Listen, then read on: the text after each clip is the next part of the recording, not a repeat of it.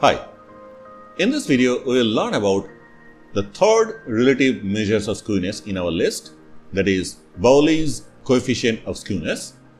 In the last two videos we discussed about the first one and the second one, that is beta and gamma coefficient of skewness and Karl Pearson's coefficient of skewness.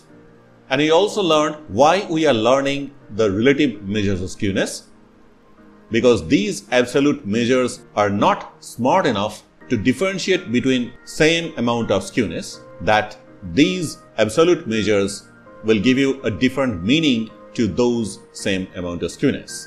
So let's proceed with the Bowley's coefficient of skewness. Bowley's coefficient of skewness S suffix k utilizes the concept of quartile. So q suffix 3 is a third quartile, q suffix 2 is a second quartile, and this is the formula for a relative measure of skewness Bowley has suggested. And if you simplify this whole term, then it will go like this: q suffix 3 minus 2q suffix 2 plus q suffix 1, and on the lower side q suffix 3 minus q suffix 1. Now, for those who do not have a clear idea about the quartiles, I will give them a demonstration on the quartile. Here is a score, and there are 11 scores, and they are all ordered in ascending order. Okay? So you take the whole range from this first one and the 11th one, and you find out the median, and it is 53. So this position is called second quartile. It has another name Q2 or Q suffix 2. Also, it has another name, that is 50th percentile. Now you omit this and you take the range from this first one to this fifth one, and you find out the median from here, and that is 31. So this is the median, and this median is called first quartile. It also has a name Q1 or Q suffix 1. It is also called sometimes lower quartile, and it is also the 25th percentile. Now for those who do not have a clear idea about percentile, I will tell you in brief.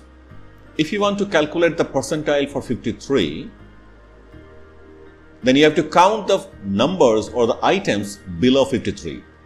And you count this 1, 2, 3, 4 and 5. So 5 items are there, or 5 numbers are there that are below 53. Now you have got 5 here, and the whole range is having 11 members or 11 scores. So you find out the percentage of 5 out of 11, and that will be the percentile of 53. Clear? The meaning is that 50% of all the members are below 53. That means it talks about some ranking.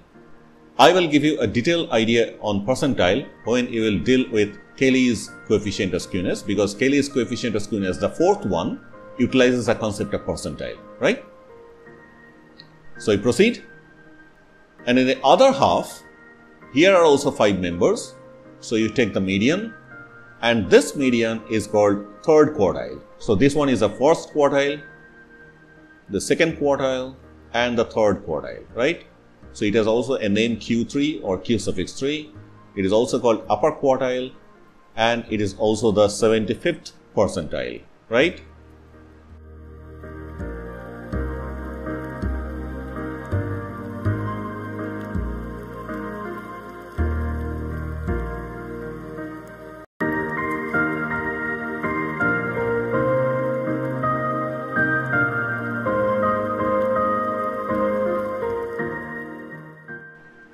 So, for our symmetrical distribution, this S suffix k, this formula will give you a 0, and that is our criteria for a good relative measure of skewness. If the mean is greater than mode, that means positively skewed, then the distribution will be looking something like this. And in this case, this S suffix k will give you a positive magnitude. That means here also this measure conforms with our criteria, that whenever you will have a positively skewed distribution, and if your relative measure is a good one, then the magnitude given by that measure will also be positive. And when mean is less than mode, it is negatively skewed. And in this case also, this measure will give you a negative. That means in this case also, this measure is working properly, right? And regarding range, for a moderately skewed distribution, this measure will lie between -1 and +1. I hope it's clear to you the Bowley's coefficient of skewness. In the next video, we will discuss about Cayley's coefficient of skewness, which is the last relative measure of skewness we will learn.